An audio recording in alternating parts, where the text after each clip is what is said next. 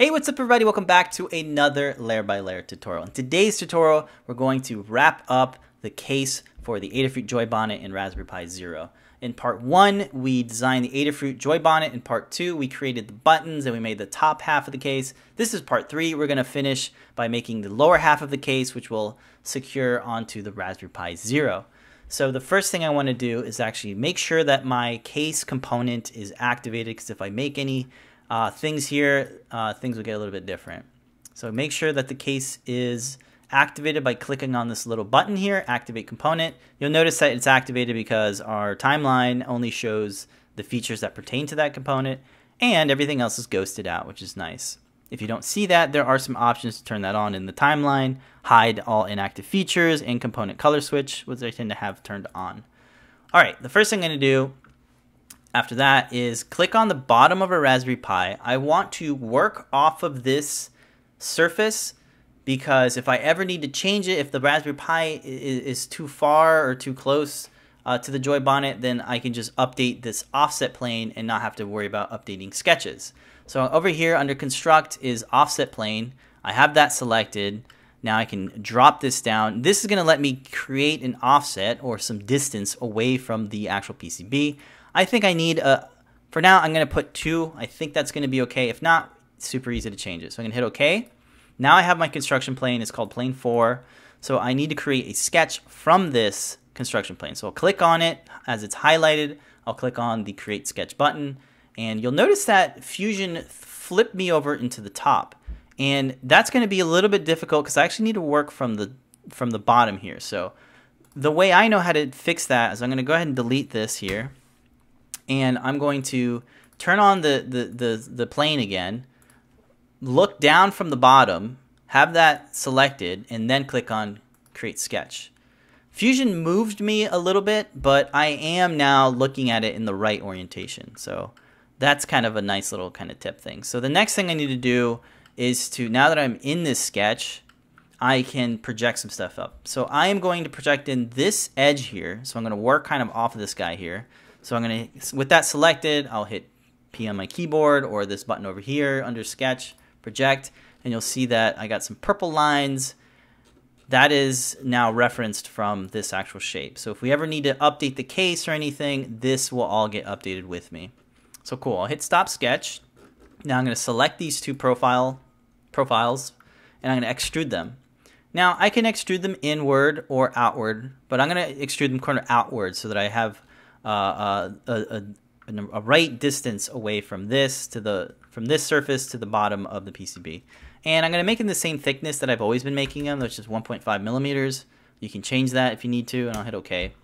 So I got that. So I got kind of my base thing, my base bottom for the bottom half. The next thing is I need to make those walls to kind of enclose it. I'll bring back that sketch. Let's go ahead and name it. I'm going to call this bottom case. And what I'll do is I'll just select this outer edge here, this loop here thing. I'm going to select E on my keyboard for extrude. And instead of adding an actual distance or making this like that, I am going to change the extent to object and then select this guy here, right? Now, Fusion's going to automatically join that to the top case. So I'm going to hide the top case, leave it at join because I need to join this kind of wall to the base. And I'll hit OK. I don't have to worry about chain faces. This is all good. So I'll hit OK. So now I got my sort of bottom half of the case. If I hide the Joy Bonnet, I can see where the Raspberry Pi is. Let me hide the buttons as well. So there we go. Next things I'm going to do is work on the standoffs. Just like we did for the top half, I need to have a standoff for every kind of mounting hole here. And you'll see that they're not exactly centered. It's not exactly symmetrical, but we're going to try to make it symmetrical in the sense that we can kind of use the mirror command, and so I don't have to make so many of them. So I'm going to hide the Raspberry Pi Zero for a second. I'm going to click on this surface here, which is the kind of the inner part of the case, and I click P on my keyboard. So now that's projected. I am working from the top of it, and I'll hit OK. Now the next thing I need to do is project those 4 mounting holes from the Raspberry Pi into this sketch here. So I'm going to bring back the Raspberry Pi Zero, and what I'll do is I'll hit P on my keyboard to kind of initiate the projection stuff, and I'm going to click on this top edge here of the mounting hole. I'm going to avoid clicking on this one because I think that creates 2 lines, 2 circles. I just need 1. So I'm going to click on this one and then kind of repeat that for all 4. So every corner has 1. I'll bring this in here, pan, and click. All right, now I'm going to hit OK. We're done projecting, and I'm going to hide the Pi Zero. The next thing I'm going to do is I actually don't want to use this hole's diameter. I want to use this hole's position. So what I'm going to do is I'm going to make a new circle in here and make this a little bit smaller than 2.54, I believe it is. I'm going to make it 2.2. This gives me a little bit of, it's a little bit tighter, so it'll bite into those screws that I'm using, which are M25 screws. So I'm going to hit OK. So I got that. Now I can hit X on my keyboard to kind of omit that from being selectable as a profile. Now the next thing I'm going to do is make some sort of material that will kind of hold this hole here to make a standoff. Instead of using a circle, I'm going to use lines to create somewhat of a rectangle. So I'm going to click on my edge, my line tool, and I'm going to start from this area here. It doesn't matter yet because we're going to sketch dimension it, but as long as I'm on this edge, I'll automatically create a collinear constraint, so it'll always be locked to this. So I'll click on that, bring this out a little bit, and then bring this in here, making sure that I have a 90-degree straight angle. So I'll hit OK. So now that I have that, you can see I got some constraints that automatically got generated. I have this one here, which is the perpendicular constraint, and then I have this one, which is a collinear constraint. So if I start moving this around, you can see kind of what those constraints are doing. They're kind of locking it in place. I really can't move this away from that because it's got a collinear, and same thing here. So these both have those 2 constraints. Now I can actually apply some dimensions. So I'm going to say this edge needs to be a certain distance from the center of our circle. I'm going to go ahead and say 2. I think 2 is fine, and then I'll do the same for this other one. 2. That looks good. Cool. So the next thing I'm going to do is instead of doing that for every single one, I'm going to try to do it a little bit smarter where I use a mirror. So I'm going to hit L on my keyboard to create a construction line. So as I hover over this edge, I'm going to find the triangle right here, which is kind of the center, or is the absolute center of this edge. So click on that, bring it down, and then do the same thing here. That's where that is. Let's repeat that process, but for this edge over here to make a sort of a horizontal version of that. So now I got these 2. I can select them by holding down Shift. I can select both of them. I'll hit X on my keyboard, the little button here. Normal / construction. We're going to make those construction lines. So now they're not kind of cutting into this. I have this as a reference point. So I can use this to do a mirror. So let's bring that up. I'll hit S, and then type in mirror, enter to accept that. Now I'm going to double click on this one. That'll select both of them for me. And then I'll select my mirror line as this guy over here, which is the vertical one. Now you can see the previews over here. It's black. I'll hit OK. Turns blue. And now whenever I update stuff over here, it updates over here. And one thing I forgot to do is actually select our circle. So let me undo that. I don't know how to add to a mirror. I just know that I kind of have to do it again. So mirror, click on these, double click, and then click on this one. Select my mirror line as that one there, and hit OK. So now I got that. I'll go ahead and make this an X here, like that. And it looks like actually it's not perfect. It actually looks off a little bit. And that's a little bit weird. So I'm going to have to kind of, wow, I guess I can't do a mirror because it's not exactly in the center of the case. So let's go ahead and remove that line. We try to make it, good thing we zoomed it, because once you zoom in all the way, you can really see that it's off by a tiny bit. So there goes that idea of mirroring. You can't really mirror it. So I'm going to create a circle here, 2.2, hit enter. And I wish I could just mirror that, but we're going to have to kind of do the same stuff. So again, click on these edges here to kind of make that. And we'll do some distances, make it 2. Over here is going to be 2 as well. Okay, so we got that. Now we need to do the bottom. Unfortunately, we can't do a mirror, because if we do a mirror, it's not exactly the same here. There's actually a little bit more distance here. And that's because the Joy Bonnet is a little bit, the headers, when they join, they aren't exactly the same. The boards don't line up exactly the same because they're offsetted just a little bit. So I'm going to go ahead and delete these lines, these center lines. It was a good idea, but it just doesn't work for this design or this specific case.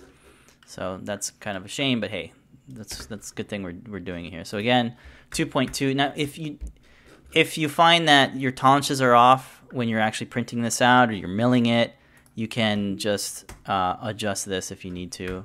Maybe it makes sense to make a user parameter for them all so that you can change them easily without having to go into the sketch, but here I am. All right, let's make this one kind of like that. Again, using our sketch dimensions to define this guy. Okay, that's good. And then we'll do this last one here. Sometimes with specific designs, you can't make them symmetrical, which is unfortunate, but hey, you got to do what's right for the design. All right, so we got our 4. That's basically all we need to do in this sketch. I can hit stop, sketch, and then select those profiles, right? And we're making sure that we're selecting, you know, we don't have to, because we made those construction lines, these initial projections of the mounting holes, we don't have to worry about selecting kind of the stuff on the inside. So I'm gonna hit E on my keyboard to extrude that out. And I need to get to the bottom of the Raspberry Pi, so I'm gonna bring back the Raspberry Pi Zero. And now I can actually use a section analysis. I can do that, so I can actually click on this, but I probably can't really. Maybe right there, I can select it. Let's change the extent to object and see if I can click on that bottom. There we go. There I have an error here, so I need to turn the chain faces to extend faces so they actually extend out. So now I have that. If I hide the Pi Zero and turn off section analysis, we can see all 4 of them. That looks pretty good. I'm going to hit OK. Make sure the operation set to join because we're actually joining it to the bottom of the case. So now I got that. I got my 4 standoffs. It's about 2 millimeters tall, which is probably a little bit too small. I'm going to go ahead and add some fillets here. You don't have to do this fillet thing, but I like to add them, just kind of round them off. So I'll select all these 4. Just these corners I think need a little bit of roundness. So I'll hit OK. All right, so now one thing I want to show you is that if we find that these standoffs aren't tall enough, let's say I want to extend this bottom out. Instead of actually adding another sketch or making an offset, I can just double click on this very first plane that we did to create all this. This is the first thing we did, remember? I'm going to double click on that and I'm going to put 2.5. I'll hit enter and everything gets updated. So that means this is now 2.5. This tallness, the height of the whole thing, has automatically updated to 11, and this edge here has stayed where it needs to stay with the other half of the case because it's derived from there. We have when we extruded it, we told no matter where we go, make sure to kind of stay locked into this bottom here by using it as an extent to object. So there we go. Now we got that. Let me hide the top case. And the next things we need to do, let me bring back the Raspberry Pi, is to make our cutouts for all these ports. We have the SD card on this side, mini HDMI over here, USB for power, and then our camera connector. Now we don't have to expose them, but I'm going to expose them just so that we can get access to just about everything we need to. So one thing to know, if we're 3D printing this, we can totally make a hole where there's a kind of an overhang, but since I plan to mill this out, I can't have that undercut or those bridges or those overhangs, whatever you want to call them. So I'm gonna need to make a full cutout starting from the top here downward. So let's go ahead and select this face. We're gonna do the SD card first. I'm gonna hit P on the keyboard to get that into its own sketch on the work plane of this area. Now I'm gonna hit OK, and I will hide that bottom half and then project in this guy here, which is the SD card holder thing. I'll hit OK. Now I'm going to do is I'm going to make a rectangle that starts from the top here. Once I want it to start from here because I kind of want that default collinear constraint so that it'll always kind of be locked there. So I'm going to click on that, drag this out to maybe something like that. Now I can start dimensioning this out. So the edges, I want a little bit of clearance here, so I'm going to put 0.2 millimeters and then do the same for the left side and probably for the bottom. So 0.2, 0.2, 0.2 here like that. And then I will grab one of these lines and turn that into a construction line so that I can select this whole profile. I'll hit E on my keyboard to initiate the extrusion. I'll bring back the bottom case, and then I'll say change distance to object and then select this inner wall here. That way we get a cutout, and you'll see that the operation is automatically set to cut, which is what we want. I'll hit OK, and now we have our little cutout here. Now, again, if you're using a 3D printer, you can totally have a bridge that goes from here to here, but I am milling it out, and I can't do that. If I wanted to flip the thing over on the spoil bed, I run into alignment issues, and my Z won't even go that high. So it's just one of the things that you have to kind of look for when you're manufacturing this with the CNC subtractive. So let's do the same stuff but for this side over here. So again, select the wall that you want. P on my keyboard. It sounds terrible. Hit OK.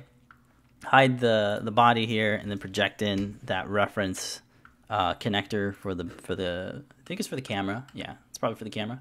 Hit OK. Again, rectangle starting from the top here. We're gonna get that collinear constraint and kind of start down here. I'm gonna use the same clearance thing. 0.2, a little bit of a play.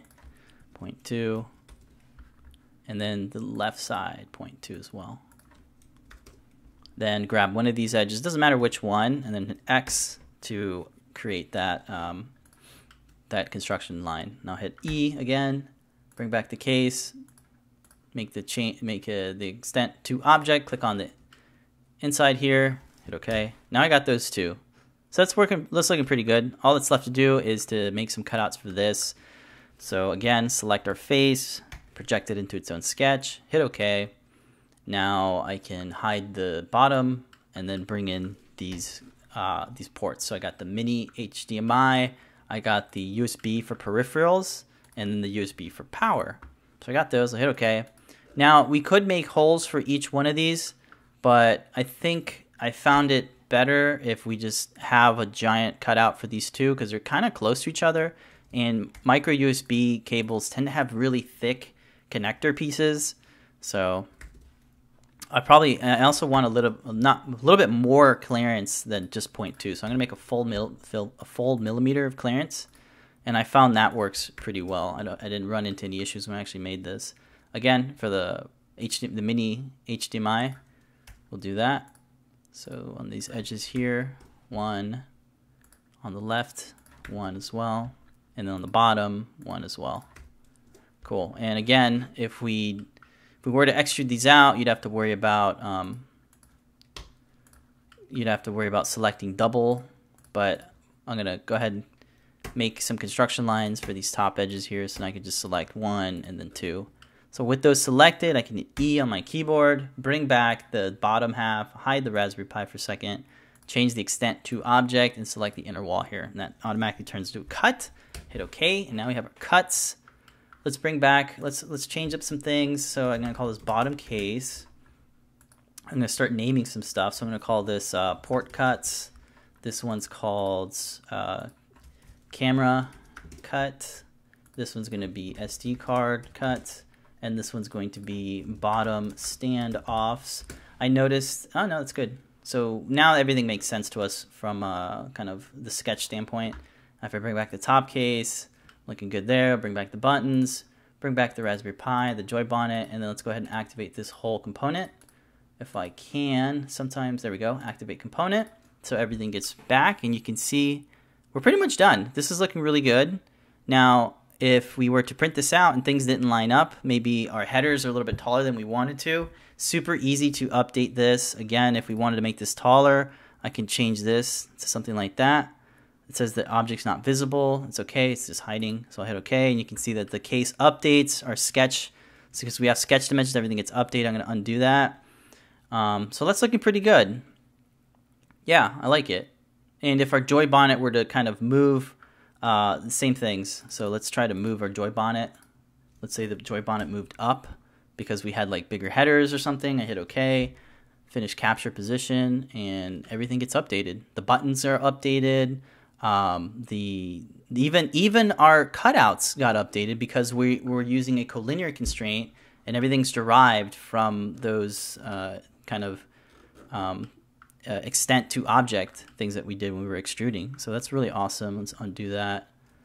And there we go. So this is awesome. We can 3D print this out now to try it out. I think in the next tutorial, which will be part 4, we're going to learn how to create cam operations to actually CNC mill this out. If we were to 3D print this, you just throw it into a slicer, slice it, and you're pretty much good. But for CNC milling, you have to really be specific about which tool you're going to use.